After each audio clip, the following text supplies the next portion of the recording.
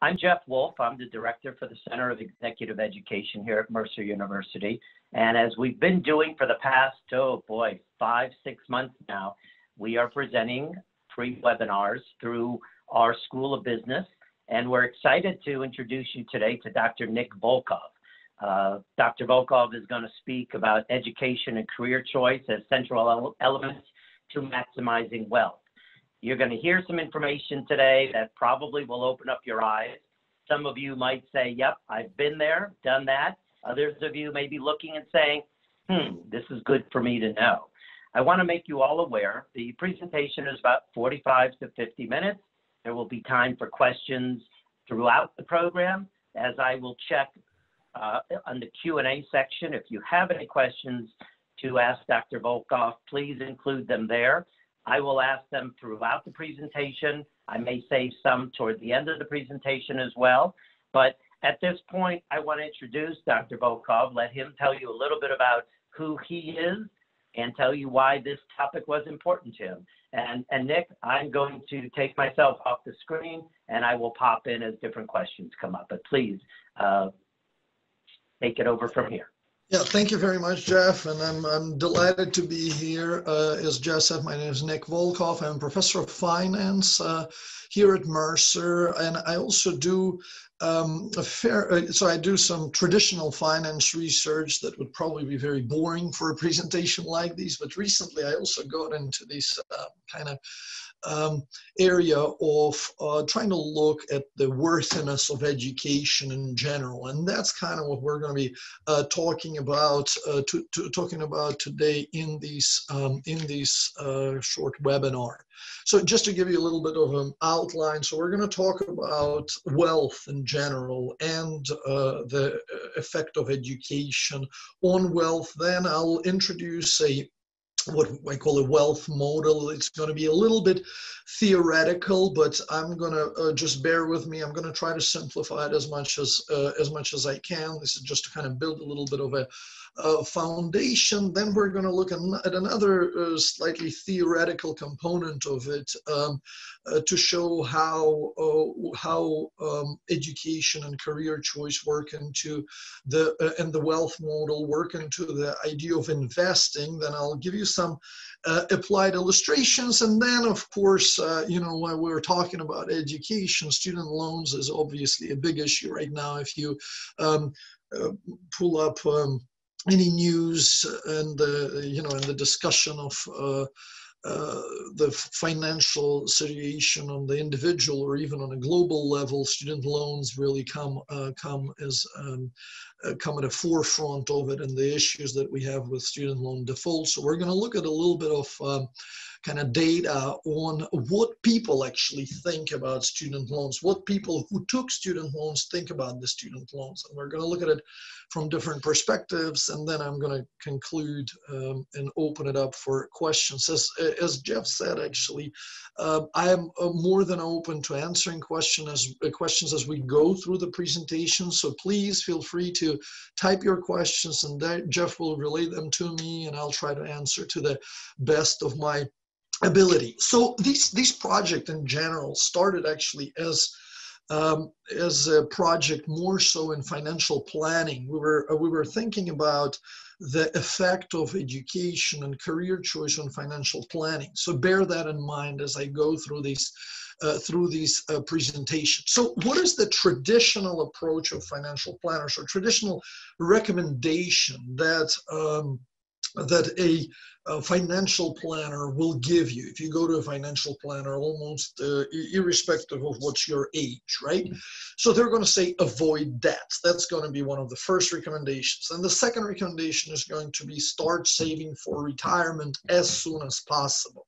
Right, because we know that the sooner you start saving for retirement, the less percentage of your total earnings or your total income you need to allocate to your retirement portfolio to then, when you retire, maintain the same standard of living. Just to give you kind of a little bit of rough numbers, right? If you start saving for retirement when you're about 25 years old, and you systematically save 7% of your earnings, you will retire and not change your standard of living from when you were working. However, if you start saving at like 35, let's say, that figure, instead of 7%, you now need to allocate 15 to 18% of your earnings to the retirement portfolio, if not a little more even, to the retirement portfolio to arrive at the same exact result, meaning no change in your standard of living when you retire. So start saving ASAP, right? And then another recommendation would be invest in a diversified portfolio. And by diversified portfolio, we mean portfolio of stocks, bonds, and real estate. So you don't put all your eggs in one basket, and it's nicely spread. And one important component of it too is that a proportion of bonds in your investment portfolio, right, should go up as you age, as you near retirement. And the key idea there is that the younger you are, the more risk you should be willing to take. We know that investing in stocks or equities is more risky than bonds. And as you near retirement, right, you reduce your level of risk. And then when you finally retire, you probably want to be almost 100% in bonds and just live off the interest that the bonds are generating to you, because you don't want to take any risk of losing your net worth. What you're interested in then is kind of net worth preservation and living off the interest that your retirement portfolio generates for you. So now let's talk about the wealth or the net worth of the individual, right?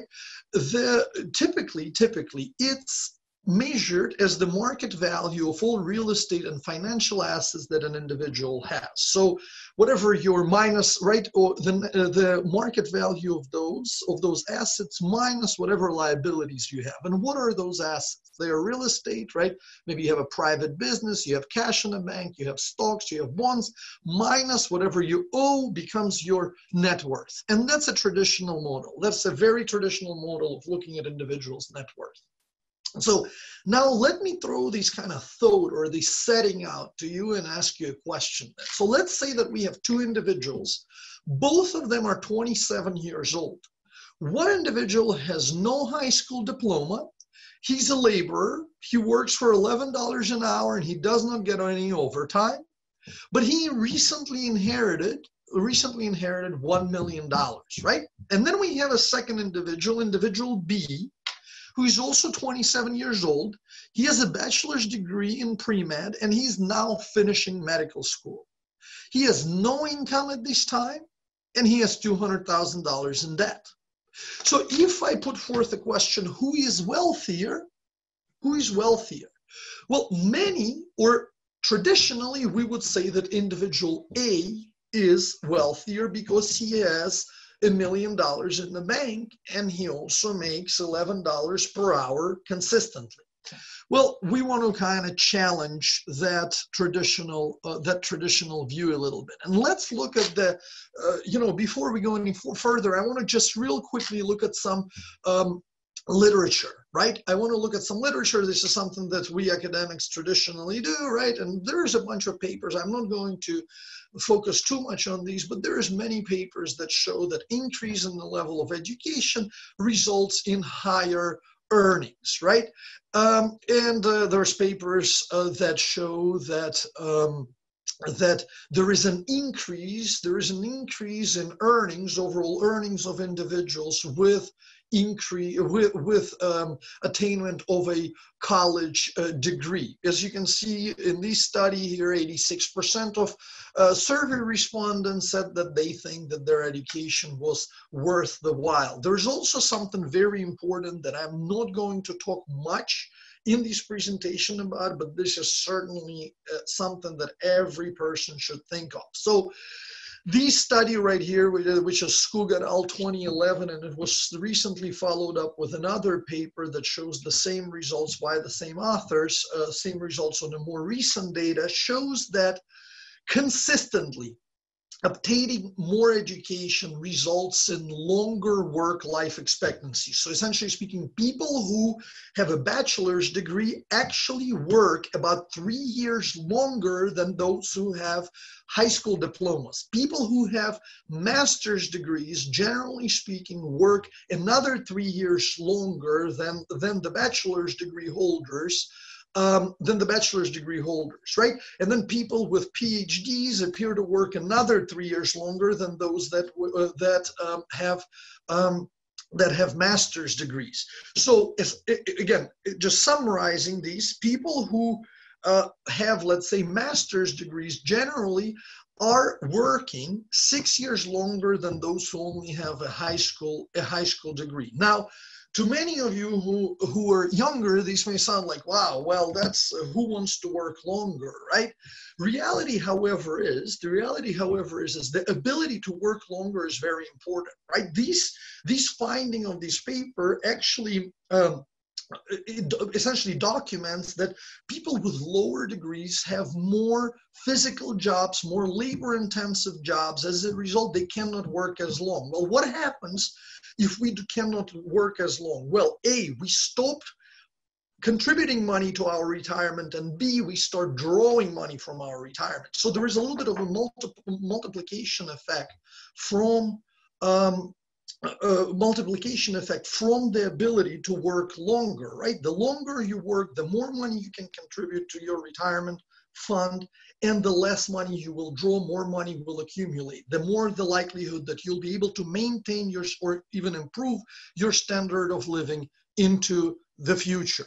Okay, so moving on, I want to introduce these kind of our idea of the wealth model. Let's define, or let's denote, total wealth of an individual as this W. And I'm sorry, there's going to be just a couple of slides of formulas, but I'm going to try to simplify it as much as I can. So let's say that wealth is the overall wealth of an individual, and then E is the present value of earning capacity, or the human capital that an individual possesses. And then I is the investment capital of the individual, is those value of those stocks, bonds, real estate that the individual has.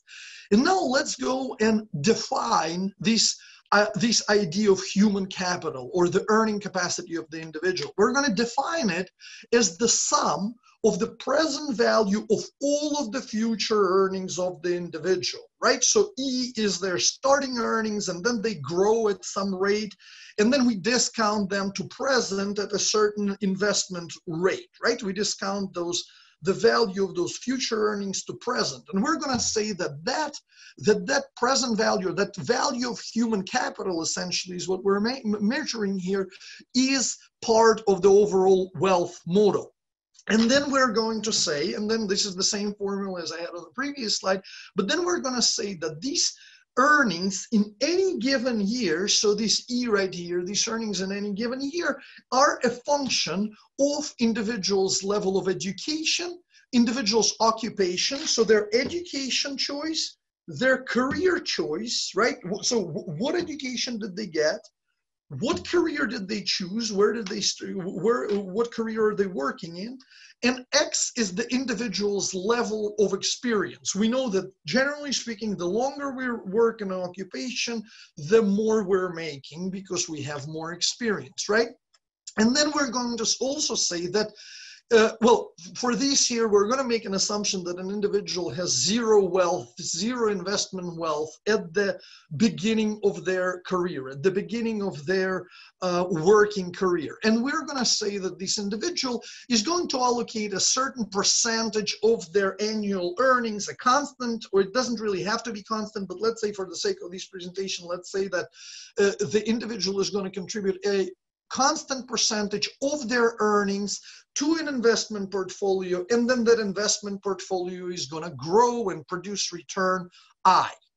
Okay, so looking at those, and you can almost forget about those formulas, because I think that this visual presentation of it is much better and much clearer. So when we apply those formulas, and we compute, and let's look at the orange line first, we compute that present value of future earnings of the individual, we find that the human capital of an individual from the time when the individual starts working to the time when the individual retires looks about like this, right? Remember, we also said that this individual is going to allocate a certain percent of his or her earnings to an investment portfolio. And the investment portfolio is going to grow and until retirement. And then after retirement, the individual is going to start drawing the money from that portfolio and live of this retirement portfolio. And in this particular illustration, it's assumed that when an individual decides to retire, he or she does not return back to the labor force, so does not go back to work. And it's also assumed, for the purposes of this specific illustration, it is also assumed that when the life expectancy hits, right, when the individual passes, he or she actually has depleted their investment portfolio completely. So what's interesting here is this gray line, and this gray line is our wealth, is the way that we are kind of positioning it here in this research, and that's the sum of the investment portfolio of the individual and the human capital of the individual. Okay. So now, if we kind of convert these graph into a graph, if we say that our overall wealth consists of investment wealth and human capital wealth, and we then measure what percentage of our overall wealth portfolio is human capital versus investment capital, we come up with this graph that the human capital as percentage of overall wealth portfolio of wealth of the individual keeps dropping while the investment portfolio keeps growing. Now, what is really, really interesting, and I think telling in this particular picture, is that the intercept, the two graphs intersect, right, only a couple of years prior to the retirement of the individual. So throughout our life, our human capital actually outweighs the value of our investment portfolio for the majority of our life, right? So if we think about these, right, what this also implies that our education and our career choice actually have a tremendous impact on our overall wealth. This, I promise, is almost the last kind of theoretical thing that I'm going to talk about, and I'm going to be brief here, but in traditional investment portfolio management and investment theory, we're always suggested, and I've spoken about it a minute ago, we were always suggested to invest in a combination of bonds and stocks, right? And we weighed how many bonds, how many stocks based on our investment objectives, based on our risk aversion, etc. However, and what's important in this picture, and I've talked about it a little bit before, right, is that stocks produce generally higher returns, but they also come at a cost of higher volatility or higher risk, whereas bonds produce lower returns, but also provide much lower risk. So if we incorporate this idea of human capital, and what our objective is, obviously, is to get the highest return with lowest risk. So if we incorporate the ideas of human capital that I just talked about into this model, we're going to find that human capital provides very high return at a very lower risk. And what's interesting is that the more human capital you can build, the lower actually the risk of it is, which is very interesting. And how can I illustrate that as well? By looking at historic unemployment rates for people with different education levels, right? If we say that we can build our human capital by getting more education or by going into more lucrative careers, it's important to see what is the employability. So in 2017, people with no high school diploma experienced a 7.7% unemployment rate, whereas in the same year, people with bachelor's degrees or higher experienced only a 2.5% unemployment rate. So if we measure the riskiness of the investment of human capital by the probability of being employed, just from these simple statistics, we actually see that the more we invest in our human capital, the lower the risk of our investment is, because of the higher probability of being employed. Okay, carry on. Go ahead. I've got one Go ahead. quick question that came through, which the question that's coming through has to do with what's going on now with our economy and COVID. Can you, off the top of your head, the way the question is worded, can you apply what you're doing here to what you might expect the result would be after COVID-19 based upon level of education, people who are out of work? Will those numbers be the same considerably, or will they change dramatically because of such a pandemic? Okay, so this is a great question, and I'm going to give a little bit of a two-prong response here. Like this pandemic is awful, right? And it's changing our economy, and it's changing the economy rather drastically. My personal view first is that the impact of this pandemic on those who have higher levels of education and more professional careers is going to be significantly, and so far all the data shows that it actually that this is correct, that it's significantly lower than on those with lower levels of education. So that's it. So generally speaking, if anything, I see the amplification of the things that I'm talking about in this presentation specifically as a result of COVID pandemic. So I only see the value of specifics, the value of education actually increasing because we're going to even a more specialized type economy. Now, the second aspect that I cannot just omit is just putting this pandemic in an actual kind of historical context or historical perspective. And I think it's very important, and I think many people are terrified of this pandemic and they fail to look at it in a broader type of view.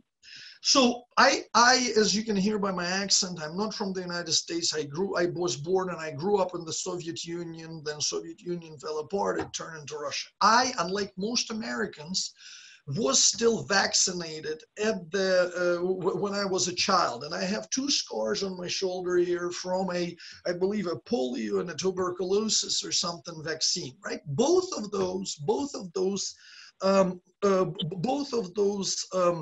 diseases were significantly, the mortality from them was many times higher than the mortality from COVID, okay?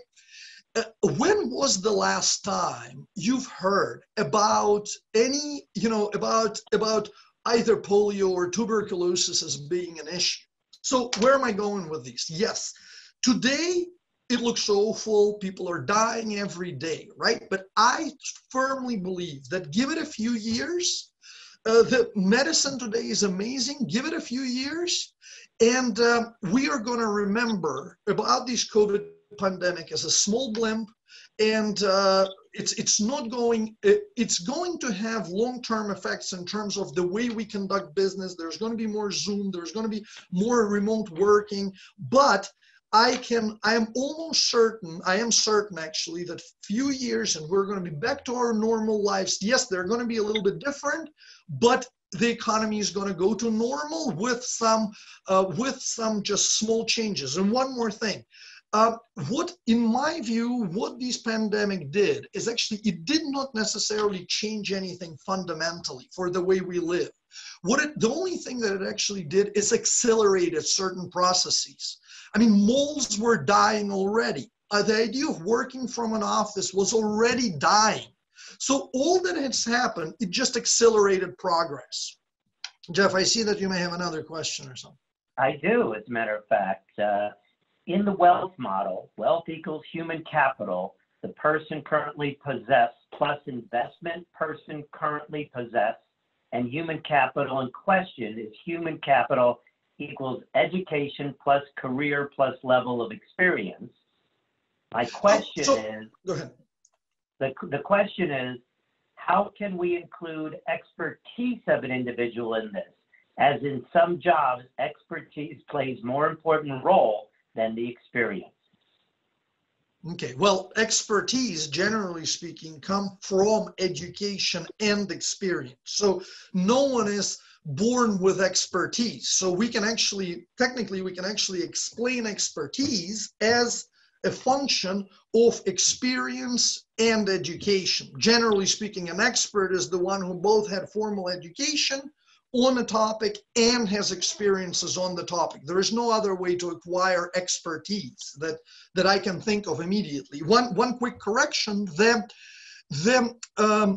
so this idea of these earnings, they're not a function of career plus education plus experience. It's a function of. So it's not a simple sum, it's a function of. And I'll show in this next slide, I'm going to talk a little bit about kind of the mechanics of a more empirical, quantitative approach to addressing this issue. And I think that maybe this will help answer this question also. So what it is that we're doing here in this next stage. So everything I've spoken about so far has been kind of theoretical. This is more of a practical approach of it. So we actually took the data from the Bureau of Labor and Statistics. They do something called American Community Survey, right?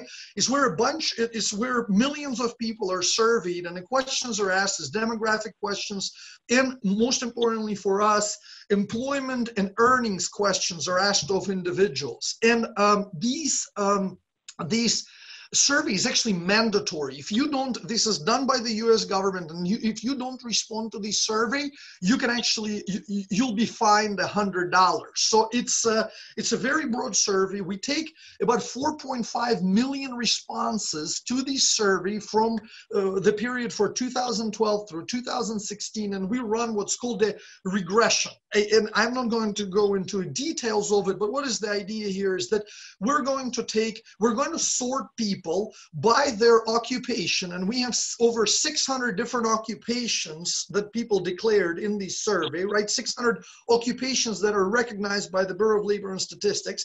And then we're going to take 11 different education levels, anywhere from no schooling at all to a doctorate or a professional degree and everything in between. And we're going to sort these people. We're going to sort these people by, at the same time, occupation and their level of education. And then we're going to take their wage. We're going to take whatever their wage is, and we're going to explain it by their age and age squared. And I'm not going to go into detail why we're doing age squared. These, just believe me, these proxies for how individuals' earnings grow as they get older, essentially. And then we're going to build what's called an age earnings profiles. It's a graph that looks like this, and it says that on average, an individual, so here we have a compliance officer, right? So on average, this is what earnings of a compliance officer look like. The blue one is a compliance officer who only has a high school diploma. Okay, this is what, if you were a career compliance officer, but you have only a high school diploma, you're going to start at about 18, you're going to start to work, and your earnings profile on average is going to look like this. Okay, so at 20, you're going to be making this much, on 30, you're going to be making this much. If you are also a compliance officer, but now as a compliance officer with a bachelor's degree, your earnings profile will look like this. So as you can see, you're starting now at about 22, right? Because you took 4 years to get your bachelor's degree, and your earnings profile is significantly higher. And not only is the level of it's higher, but what's interesting is that your earnings are growing at a much higher rate as you gain experience. Now, why is there this kind of curvature of it? Of the earnings? Well, first of all, earnings grow the fastest when you're the youngest, when you're the newest in a career. Second of all, what we're finding that in many careers, there is a point at which basically you become kind of too old for the career. What does it mean? Is that for the organization, it's basically cheaper to replace you with someone younger, and you start working less hours, etc., as you age, right? And what happens is that your earnings actually, in many occupations, the earnings actually start dropping off towards the end of your career. That's not unusual at all. And the green line is the same compliance officer, so the same job description, but the individual now has a master's degree. And you can see that this one starts at about 27. The job starts at about 27. And they peak out, and this is all in 2019 dollars, so they peak out at about $114,000. Again, those are average numbers. You're gonna, if you go to talk to a compliance officer, you know, at Amazon, I'm sure that his salary is going to be $2 million or whatever. These are just the median figures for the entire population. And we do these for, so we sort these 600 some occupations across 11 different education levels. So we have more than 6,000 different lines like these for all kinds of different occupations, okay? These figures here below are simple sums of earnings of individuals in a given occupation. So in a given occupation over the lifetime. So we can see that a compliance officer with a high school degree is going to make $2.6 million, whereas the compliance officer with a master's degree is going to make $4.4 million. Okay, again, a little bit technical, but actually not so bad, right? Here we're actually measuring human capital. Earlier on, I said that we can measure human capital by taking the present value of all future earnings. So what these tables shows is exactly that. So here's our different education levels, and here's our different careers, different employment possibilities for an individual. And let's look, for example, at the very first one, first line supervisor of retail sales workers, right? So someone who is a retail sales supervisor. Here we ran present values of those curves at each one of the education levels. And what we found that as the education level grows, right, the earnings also grow. What's important here, right, is that if you look at the earnings of a high school graduate versus earnings of a high school dropout versus earnings of the person with a GED or an associate's degree, there's almost no difference in these earnings. However, once we start getting to bachelor's and master's degrees and professional degrees, there is a significant increase in this value of this human capital of this individual. What's maybe even more kind of interesting, you know, and I actually put a lot of kind of thinking to it, is that if we look at cashiers, we can see that cashiers with bachelor's degrees actually make more than cashiers with a high school diploma or less than a high school diploma. And I kind of was puzzled by these results for a while until I went to Trader Joe's, which is known to be paying the highest hourly wage to all of their cashiers. And I started talking to cashiers there, and I found out that like 80% of the cashiers that were at the time at Trader Joe's actually had bachelor's degrees in music, history, or philosophy or something like that. So I figured maybe Trader Joe's and Tiffany's drives the result of bachelor's degrees actually being contributory even to an occupation of a cashier. This is all very interesting. However, what we are really curious about is how much should we spend on our education to get a given, or what is the maximum amount that we can spend on an education to come out better off, okay? So if we go to this previous slide that I just showed, and if we say that, okay, let's say that our baseline is a high school diploma, and then let's subtract the present value of future earnings of people with more than high school diploma. Let's subtract the high school diploma earnings from the earnings of someone who has a bachelor's degree. That difference actually becomes maximum tuition that you should be willing to pay to get a given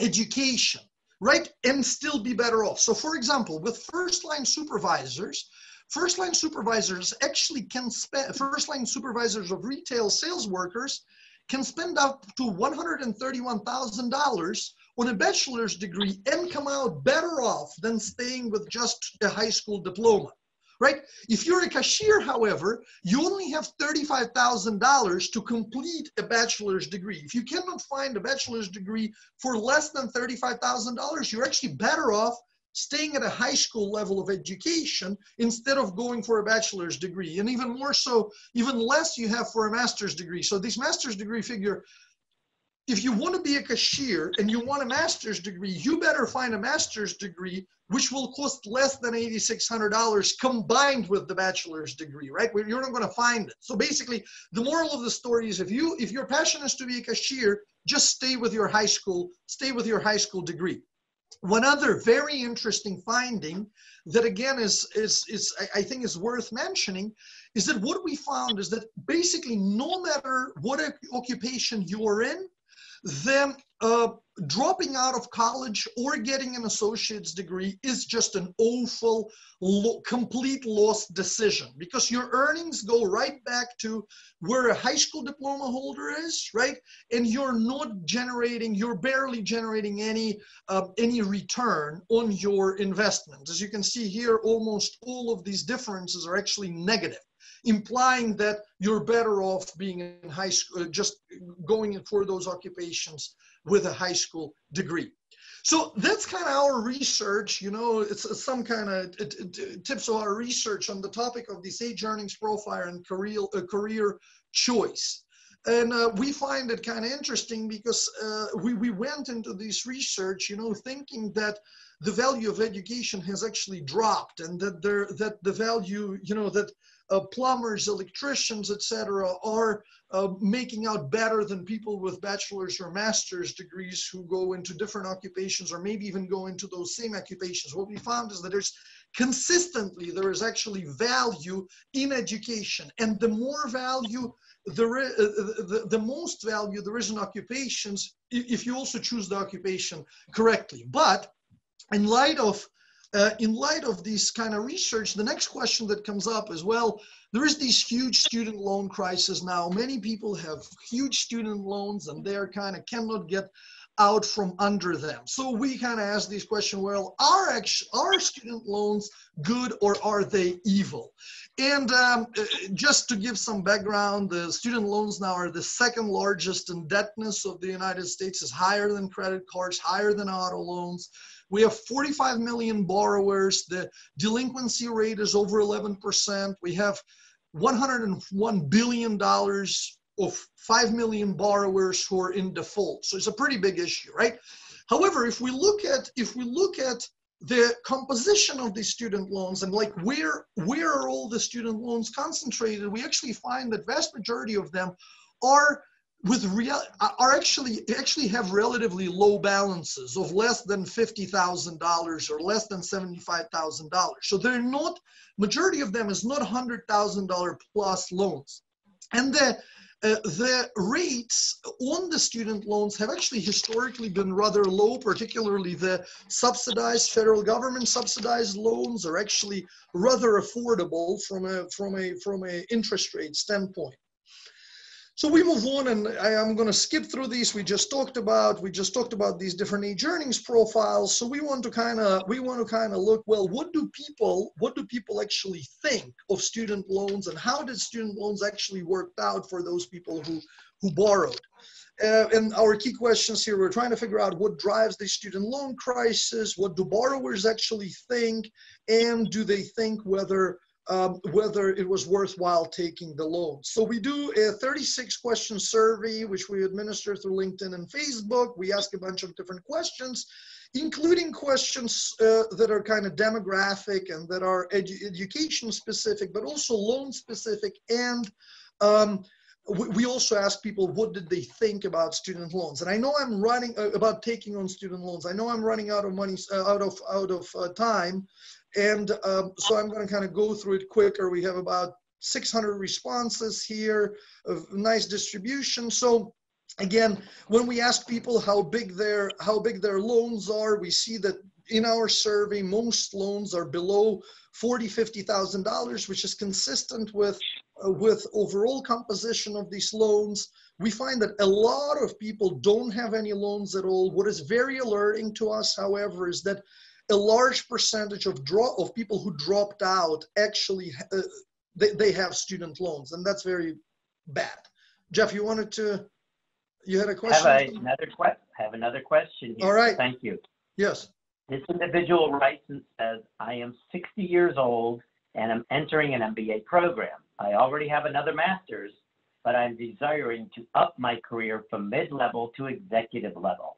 Do you think a $50,000 student loan at my age is a good investment in my career advancement?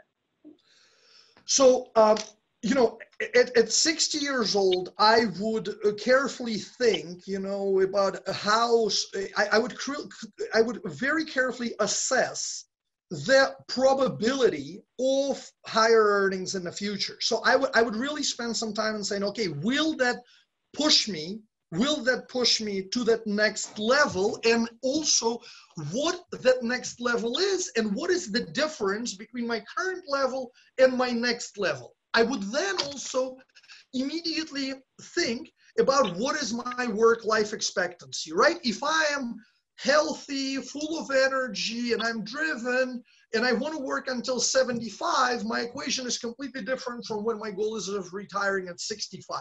So I would essentially speaking plot the expected difference in earnings over the time when you expect to retire, or when you want to retire. And then I would take those figures and I would discount them to present. Either I would discount them to present at a rate of return that you want to make on your $50,000 investments, or I would see what rate of return would a present investment of $50,000 result in, given this future expected increase in earnings. And then it becomes a very simple function, right? If the return that you're expected to receive is 5%, I probably wouldn't do it. If the return that you're expected to, that it will result in is 25%, right? I would for sure do it. So it becomes a kind of personal choice, let's say personal level of riskiness question at that point. So assess your future earnings, not the future earnings, assess the difference of your future earnings with and without, discount it to present value at whatever rate you want to get on your investment. If your present value is higher than $50,000, of course, go ahead and do it. If it's lower than $50,000, don't do it, right? Another aspect, of course, that comes into play is how hard do you want to work? But again, that's purely a personal choice question. Nik, a quick follow-up to that, I would think, and this wasn't asked, but it's just coming from me, I would also think it might be of interest to know how long it will take to get that additional MBA. You know, of course, right? But generally speaking, that's observable, right? I mean, typically a person who is 60 years old, that's been my experience from teaching, but typically a person who is 60 years old is actually studying very, very hard, much harder than someone who is 22 years old. So I've never given an F to a person who's old for 50 years old, I don't think. So because they in fact, if they get for a B+, they get very, very upset. But so I think that the graduation time is very simple. It's however the classes are offered, and you assume that you'll graduate on time. That's it. Okay. All right. But yes, should that be part of the equation? Yes, but that's again in a grand kind of scale of things. It's not a huge issue there, I don't think. I think that the probability of getting employment at a higher rate is actually where it's at, right? So okay, going back to this slide, and thank you for the questions, fantastic questions. If you have more, I'll be happy to answer them. And another observation here, which I think is expected, is that about 50% of people with PhDs or professional degrees, by professionals degrees I mean medical doctors, lawyers, right, have more than $100,000 in student loans. Okay, carry on. Here we're looking what type of loans. You know, it's great to see that most of the loans are federal subsidized and federal unsubsidized loans. Combination of federal and private loans actually generally results in highest balances. Just note that those are also the highest interest rates typically, right? Private loans charge more than subsidized loans. Then here's another interesting observation. So here we asked, did you go to did you go to a public school, in-state, public school, out-of-state, or private school, or a private school, right? And this has to do with tuition. So what we found is that the highest balances in student loans are have the people who went out of state to public schools. So the best kind of distributions of student loans in terms of how low the balances are actually in private schools and in-state public schools. And I think that's an expected kind of result. By GPA, this is another interesting observation, but we found that people with highest GPAs actually have lowest loans, which is interesting because it seems that the outcome is that, well, those people who can study hard are also most fiscally responsible. So at least this can be one of the sub-conclusions here. But that's right. That's interesting. And of course, we, it's alerting when we see people with very low GPAs with very high loan balances, but we don't see almost any of that. You see, these are all zeros. So people with low GPAs actually tend to not have loan balances, at least in our sample, to high loan balances, at least in our sample. Here we're looking at total loans by field, okay? Total loans by field of study. And we find that in business, agriculture, education, and engineering, there is most people who actually don't have any student loans at all.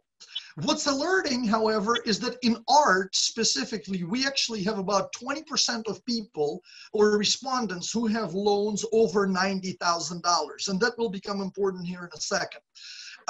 We also see that. So some other observations, like liberal arts also has actually liberal arts and humanities also have about every 10th person has loans over $100,000, and that's a little alerting, as well as the fact that in the area of medical and law professions, right, we have almost no people without student loans. So vast majority of people have student loans and vast majority have very high student loans. But as we'll see in a second, that actually happens to be okay because of the earnings. So, and here it is. This graph here shows your starting pay. On the vertical here is the starting pay, and on the horizontal, as with previous slides, we have the total student loan balances for individuals. And what's interesting here, right, is that we have a lot of people actually who have very high loans. So here, what I highlighted in red here is the individuals for whom student loan balances exceed their annual pay when they start to work. Again, of course, people who have no loans at all are in best position, right? But we have a lot of people who are making in these kind of $50,000, $40,000 to $90,000 range, but have loans that are greater than their first year's earnings. So that's a little alerting. Okay, now going back into a field, and here we're asking the individuals whether their major selection has improved their standard of living. And I think this is a very important slide, and I really want people to kind of pay attention to it, because what this actually tells us is that your choice of education, and this probably more so even pertains to how do we, educate our kids, because what this says is that people who are in business, engineering, education, health science, law, and medical profession, they are most likely to agree with the statement that their major has contributed to their standard of living. Vast majority of people in journalism and communication, liberal arts, and arts said that they strongly disagree. Their standard of living has not gone up as a result of getting this education, and humanities is not far behind here.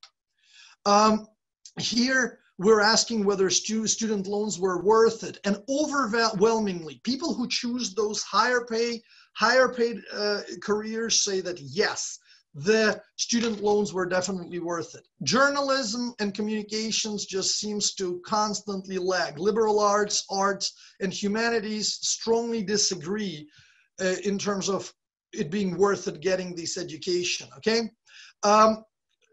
Here in continuation, now we're asking, well, were you happy with your higher education in general and your major? Again, same exact story: business, engineering, law, and medical, yes.